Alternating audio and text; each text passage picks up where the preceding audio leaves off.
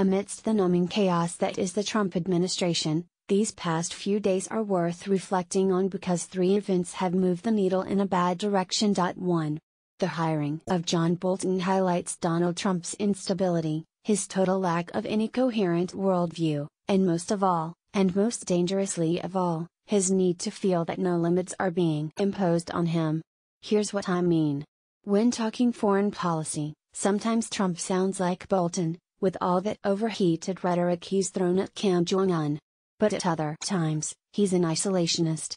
At still other times, like when he's agreeing to meet with Kim with no preconditions, he's a Neville Chamberlain in the making. By the way, is Lloyd's of London taking odds yet on whether that summit will actually happen? So if he wasn't happy with H.R. McMaster and wanted new blood, he could have gone in any number of ways.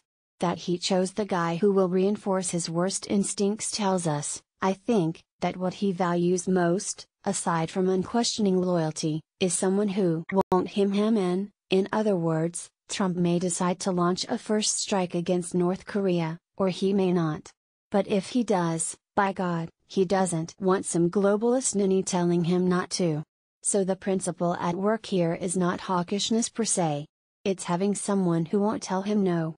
Remember how Fred Flintstone, when he was thinking of stealing the vacation money to buy a new bowling ball, would have a little angel and little devil pop up on each shoulder making their respective cases? Bolton is Trump's little devil, and clearly, Trump wanted things that way. 2. Trump's slapstick handling of the budget shows us, again, but probably more than anything before it, just how massively in over his head he is in the job. As Michael Grunwald wrote in Politico last week, Trump just got rolled by Chuck Schumer and Nancy Pelosi. They didn't get their dreamers' request, but they got everything else, and Trump got very little. 33 miles of border fence but no sanctuary cities defunding, no Planned Parenthood defunding, and not much else. Yes, it was congressional Republicans who cut these deals, not Trump. But Trump couldn't cut them, or credibly refute cutting them, because he doesn't know enough to do one or the other. He knows nothing about the ins and outs of the budget. And that ridiculous feint last Friday morning that he was going to veto it. He relented after a few people with some actual knowledge told him how suicidal that would be, let alone on his way out to another weekend at Mar-a-Lago.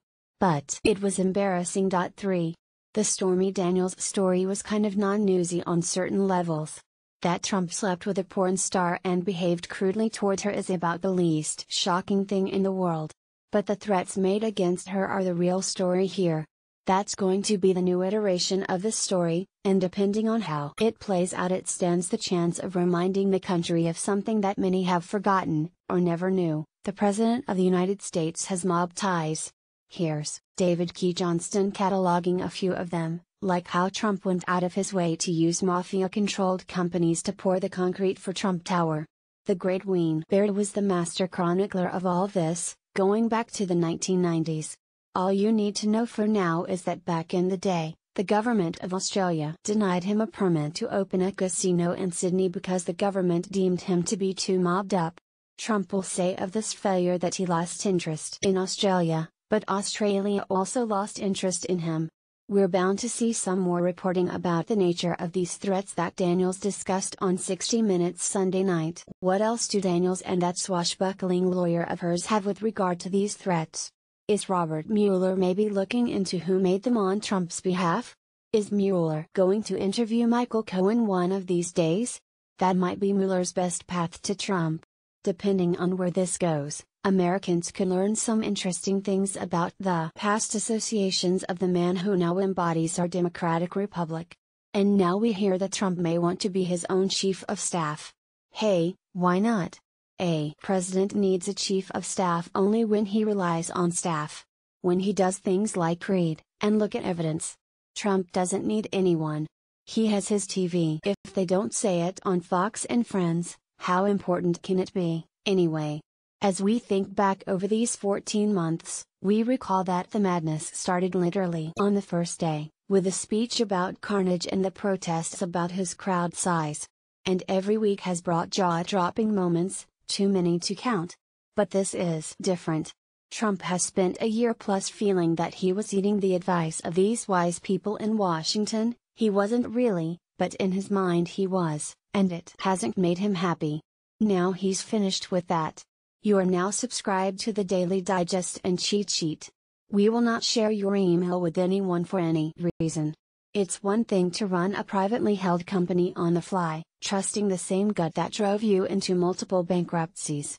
But to make the fate of the country, its people, and, in the case of North Korea and possibly Iran, its volunteer soldiers, hinge on your uninformed gut is criminal.